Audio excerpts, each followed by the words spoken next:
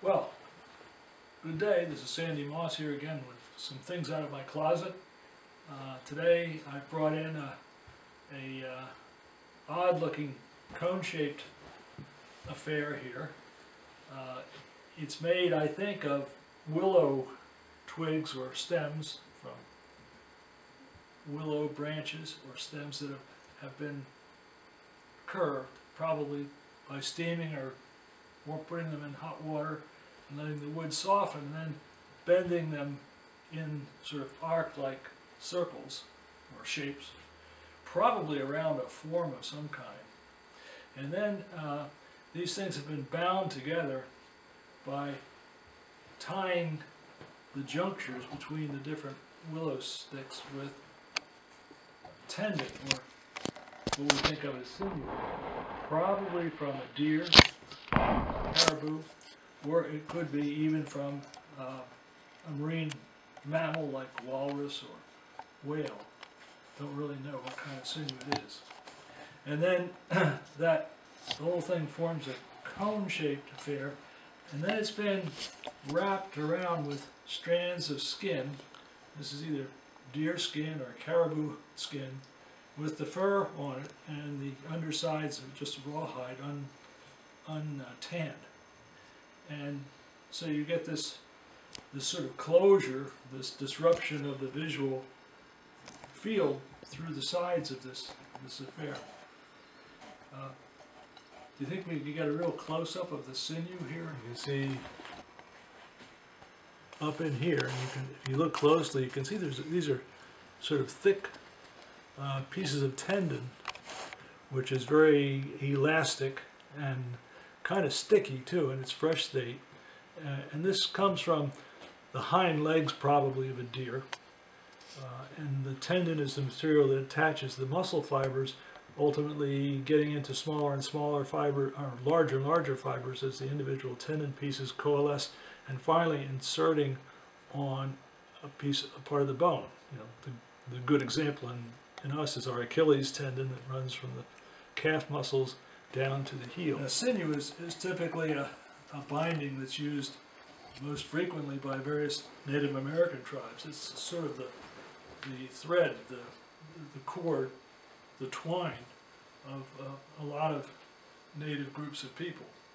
And the fact that this is deer or caribou hide, the wood is willow, leads me to believe that this is probably from the far north, or perhaps even the Arctic, but I kind of favor being in the sort of the southwestern part of Alaska, perhaps around where the Yukon River dumps into the Bering Sea, and that's the place where you'll find these willows growing in some abundance.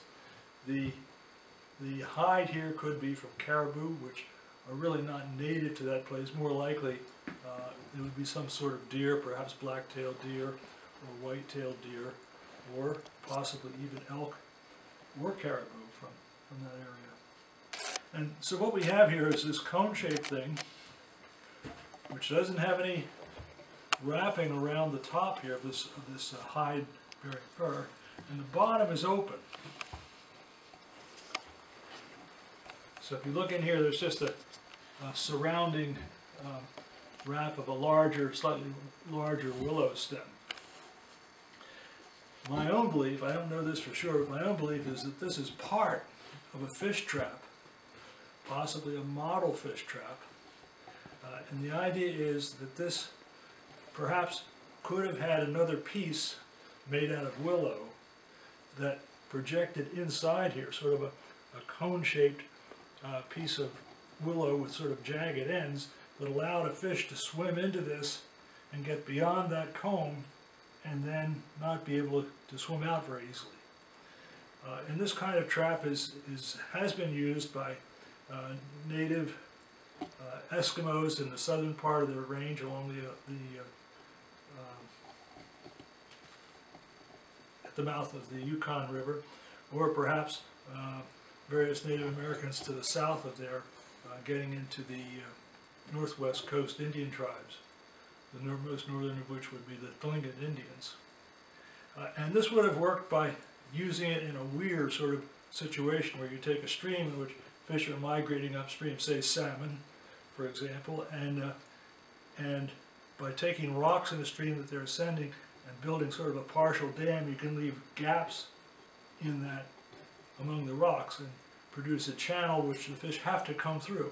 So the water is rushing through this channel, and you put a trap such as this in that channel. The fish swim into it, swimming up into the current.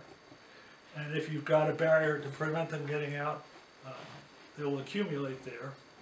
Or you can just visit these and just tip them up to trap the fish that happen to be in there at the time. Now I think this is probably a model. I think it was probably made for catching salmon or perhaps Arctic char that were migrating upstream for spawning. And this is a smaller version of what the larger full-size one would be. And the full-size one might be perhaps 6 to 10 feet long and having several segments in it. Or it could be just for smaller fish too. So it's kind of an unusual thing. It's very well made. It's kind of unique in my experience of knowing exactly what it is, but it's clearly a trap for fish. Now these same people in this area that I'm talking about, at the mouth of the Yukon River and Kuskokwim rivers, which are draining the Canadian side of the Bering Strait into Alaskan waters, those people also fish for very, very small fish that are called blackfish. They're maybe 3 inches long, 2 inches long, and they're kind of interesting. They're related to the killifish or mummichogs that we have in the eastern United States. They're very small, very dark colored, and they have this very interesting property of being able to survive very cold temperatures.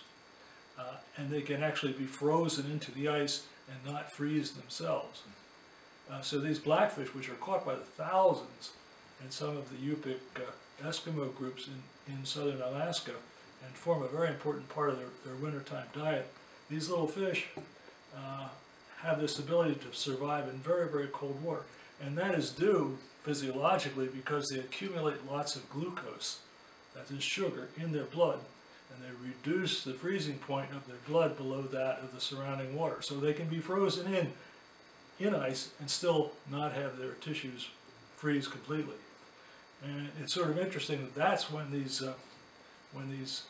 southern native Alaskan Eskimo people catch them in great numbers, and they relish them because they're sweet. You know, they have very, very sweet tasting flesh due to the accumulated sugar that they withstand.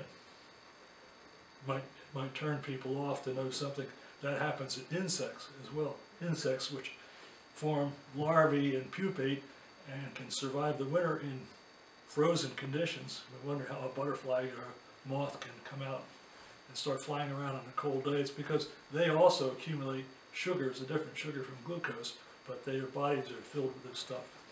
And I've been told, I never have done this, but I've been told that you can take these pupae of a large insect and put it between your teeth and bite down on it, and you get a very, very sweet taste from it.